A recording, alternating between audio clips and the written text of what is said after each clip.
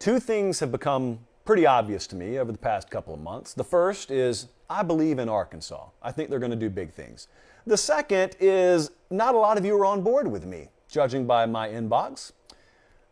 But we're not going to solve that tonight, although I do want to play you something because that's okay. Look, when we disagree, I'll be happy to accept your apologies down the road. It's happened before. It's going to happen again. You and I know it. But I did have something on this Sunday night here, April 10th, the year of our Lord 2022, that I wanted you to hear. Now, you know who Barry Odom is. If you don't, Barry Odom is the current defensive coordinator at Arkansas.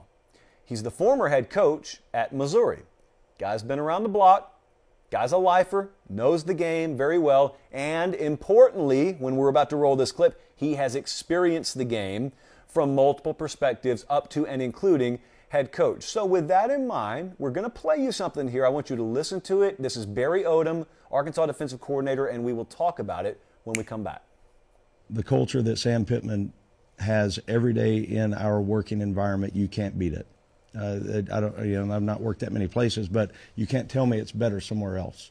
I think we've got a great administrative support.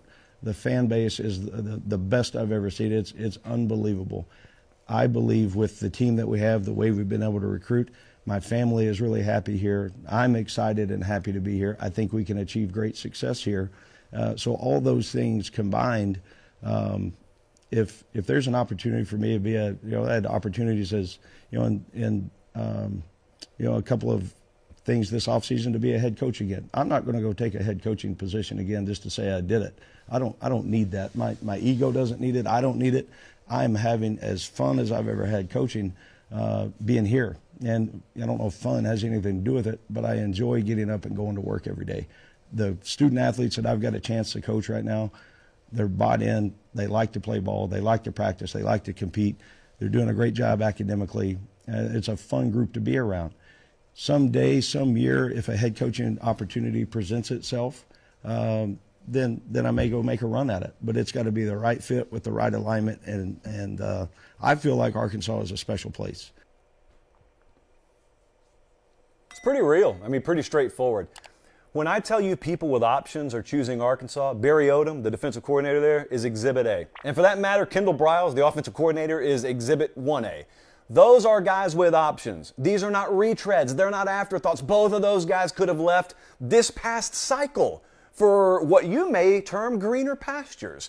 That's what's changing in college football right now, in particular in Fayetteville, Arkansas. Do you realize they are one of only 8 Power 5 teams that have a pair of coordinators returning for their 3rd season or longer? It's a big deal. And that's a lot of consistency that is invaluable in nature.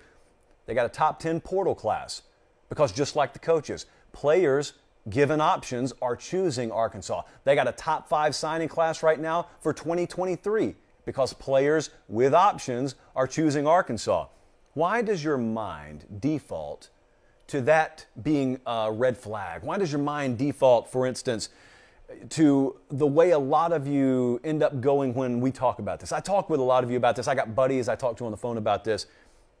Think it through for a second. Why does your mind tend to default to thinking of Arkansas as a backup option? Why do you kind of recoil a little bit if anyone ever suggests Arkansas could contend one day for the SEC West or a college football playoff spot? Your mind goes there because your mind defaults to Arkansas being a backup option, because they have been. For top-level coaches, for top-level players, you haven't seen them go to Arkansas a whole lot in recent years. You're used to them being a secondary option. I think what's changing right now, you hear it out of their mouths, you see it in their actions, is college football is slowly starting to realize what they realized a little while ago in Fayetteville. They're not a backup option anymore. Arkansas football used to be a backup option for a lot of coaches and a lot of players. Arkansas is not a backup option. They're a destination now. And a lot of people are going to continue to realize that. Look, the good news for me, since I happen to believe in the vision in there and the direction, is I don't really have to bank on something intangible. Like we're looking at the guys they just got in the transfer portal. Jaden Hazelwood could have gone to 24 programs. He went to Arkansas. He chose to go there. Drew Sanders was one of the top prospects in the country 2 cycles ago that went to Alabama. Drew Sanders got banged up, and Dallas Turner, who's just a total freak of nature, takes his job. That's the reason that Drew Sanders wasn't going to be playing in Alabama as much. quite frankly, he was still going to be playing. I say that to tell you, Drew Sanders could have gone pretty much anywhere in the country he wanted to. Those are dudes with options who chose Arkansas. So moving forward, you're going to continue to see this. And look, if you watch them this spring or if you end up watching them this fall, they're going to be a version of the same team you saw last year. KJ Jefferson still at quarterback. He's coming back. But when you watch them tee it up against Cincinnati in week 1, and they got South Carolina in week 2, they play A&M in the first month of the season. You know, that guy we just heard from, Barry Odom, going to have as much speed on defense as he's ever had there. They're going to have more weapons offensively than they've had there, including guys like Hazelwood coming in from the transfer portal. They are going to be a very good team. I'll tell you the other thing in your subconscious that's one of the only remaining hurdles between you and your mind embracing Arkansas the way that your boy here already has, is that SEC sticker on their helmet. You know who they have to play every year. Fact of the matter is, I think we all know this is true. If you were to put a Big 12 helmet sticker but keep the program the same, or put an ACC helmet sticker but keep the rest of the program the same, it's probably a playoff team last year, guys, and certainly could be a playoff contender this year. If I took everything about that program and I put them in Lubbock, Texas, that'd be a playoff contender.